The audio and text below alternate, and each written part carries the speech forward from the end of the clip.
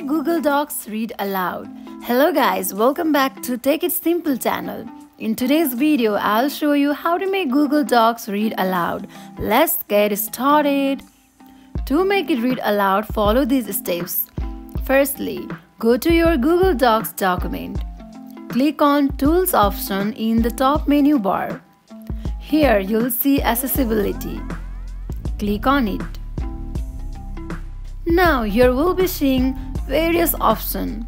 Check first option, which is called Turn on Screen Reader Support, and save it by clicking OK. After saving it, go to the Chrome Web Store and search for Chromebooks in the search result. And open Chromebooks by clicking on it. On the Chromebooks screen, click the Add to Chrome button. Then click the Add Extension button. Now return to the Google Docs document. If you want to listen your text, select that text and go to the Accessibility option. Then click on it. The menu appears.